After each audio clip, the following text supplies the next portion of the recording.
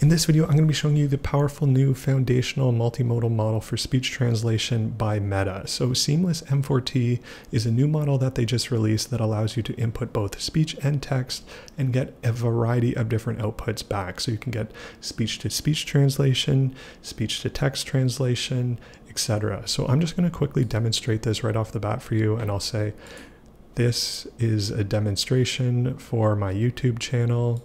Now, this is a playground you can access for free on Meta's website here from the blog post. And if I just simply click the languages that I'd like to have it translate to, you can click up to 3, and within just a few seconds here, you'll see all of the different outputs that the model is capable of. So the first thing you'll see here is it has the automatic speech recognition. It tells you the actual phrase that you said. It detects the language for you. It gives you the text version of the languages that you're looking to translate it to. And then what is very neat is it also gives you the speech translation for these said languages that you selected. So if I just demonstrate these here. C'est une démonstration pour ma chaîne YouTube. Dit is een demonstratie voor mijn YouTube-kanaal. 这是我 YouTube 频道的演示。 So as you might imagine, there's a host of different applications in where this could be helpful, from traveling apps to just daily life. So you could imagine if there's a language barrier somewhere and you incorporate this into an app idea that you had, you know, the possibilities are pretty endless with something like this.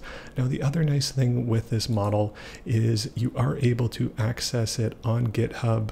There is a paper that's about 100 pages long, but what I'd encourage you to check out is also their Hugging Face spaces, which is very similar to the interface that I just showed you, but it also gives you the ability to duplicate the space with just a few clicks here on Hugging Face if you're looking to run this and have your own private version of it. So it's a little bit more expensive to run this model, so I'd encourage you, if you're looking to do this, to, you know, likely hopefully have had fleshed out an idea before you duplicate the space and start getting build for something like this, but it's definitely a very interesting model to start exploring.